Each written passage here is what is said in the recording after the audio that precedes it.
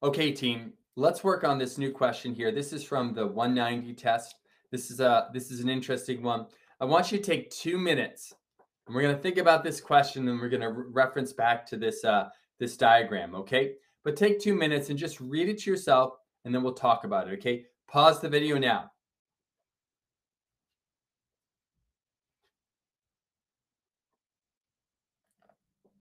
Unpause.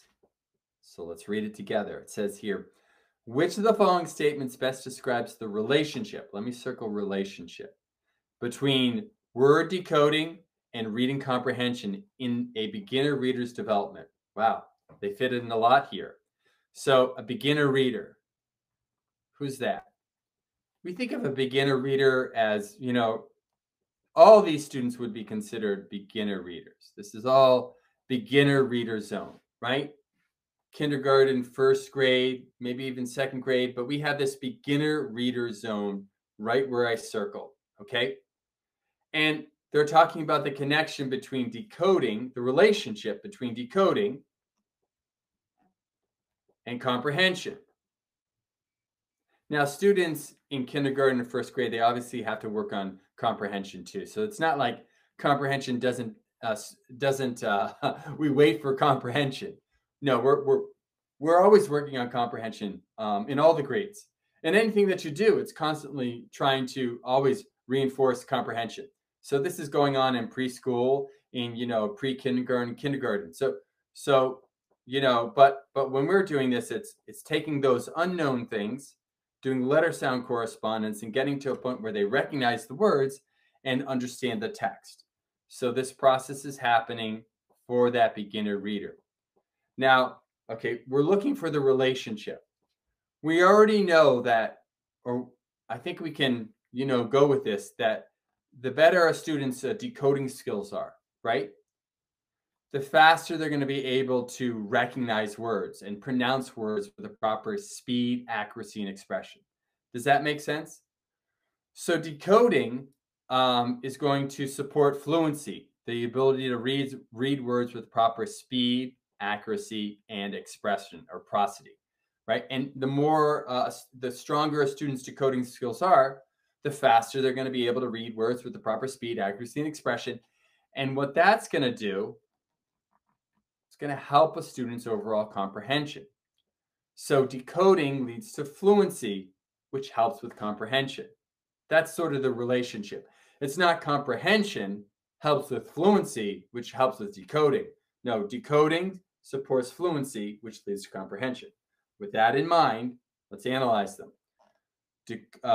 Is it A, decoding and reading comprehension tend to develop independently, separate?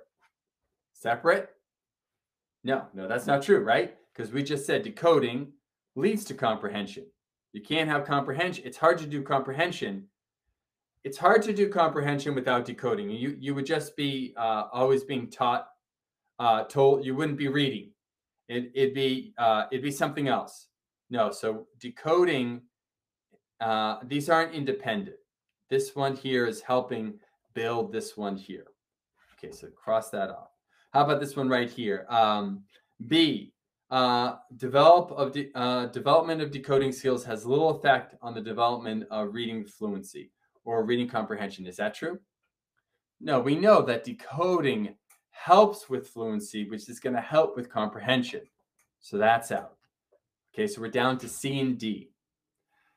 Is it reading comprehension contributes to and directly facilitates the development of decoding skills? Is that it? Comprehension before decoding? No. Okay, so this isn't a particularly hard question if you understand the order, right?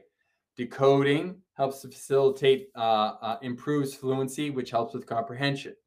So let's see the right answer. Decoding skills are essential for the development of fluency to support reading comprehension. So this leads to this, which is going to help with comprehension, right? Okay, it's not a hard question. So when you go back and you read this one over, I want you to think about this chart here and how decoding helps support fluency, which is going to lead to more comprehension. Okay. This is from that new test. And I think a question like this would be on all the exams. So this is like one of those basic theory questions. You're going to see this on your RECA exam. You might have seen this on your RECA exam or your Science of Teaching Reading exam or whatever exam you're doing. Your Foundations of Reading test. This is one of those foundational types of questions that you see on a lot of these exams, okay? The answer is D. It's from this test. And you get to review some of these ideas and cross them out as you get to the right answer. Okay, let's keep going.